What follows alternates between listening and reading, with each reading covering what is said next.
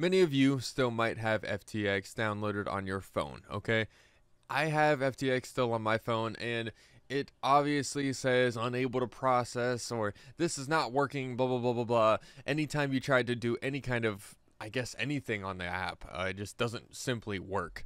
And a lot of people a while ago was actually saying that, pretty much to suggest people that we pretty much delete the app, and because of the whole like hacker thing and stuff like that, and the whole like backdoor thing, taking funds out of people's accounts and stuff like that.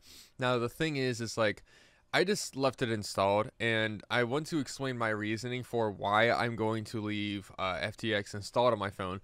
And it's because if you see right in my account, which I'll have on screen now, that I have 750 bucks into Bitcoin that is frozen right now. I can't do anything with it because FTX is currently not working, right?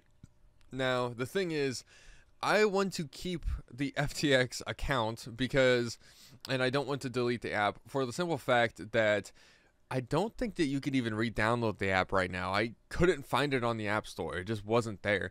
And not only that, it's just, if I had to recover my account or do any kind of show any kind of proof to get that money back in some capacity later on in time, if like some kind of civil suit comes about and we're able to get some type of compensation, then I want to be able to prove that I have money in FTX and that it's sitting there. And the thing is they were able to, let's just say they did pull maybe my account was hit and they were pulled the $750 worth of Bitcoin out of my account, right?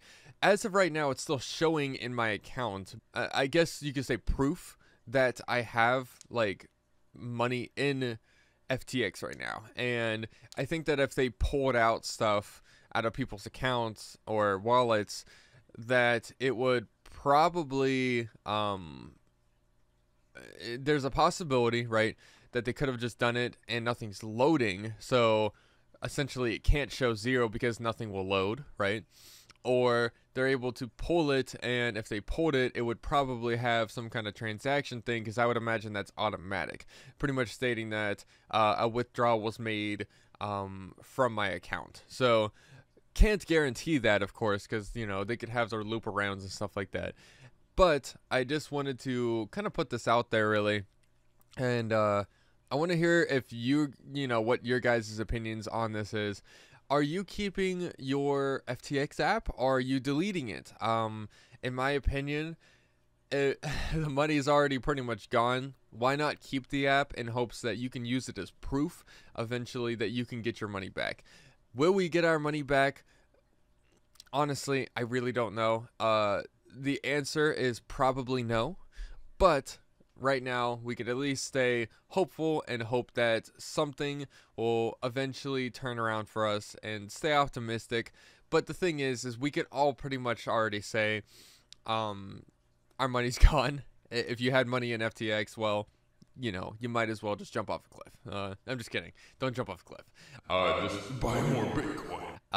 It's all up to you. Yeah, but that's pretty much it for this video. I hope you guys were able to make a decision whether or not you want to delete the app. In my opinion, I wouldn't delete the app. I just wouldn't. But, you know, if you want to delete it because you're scared of like your money getting hacked or whatever, then sure, go ahead or whatever. But good luck, you know, recovering your account or reinstalling the app, because I don't think that's gonna happen.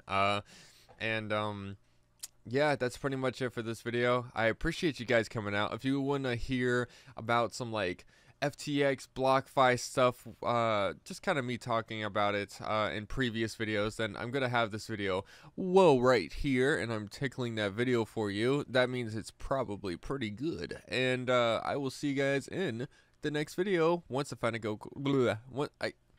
I can't even say it.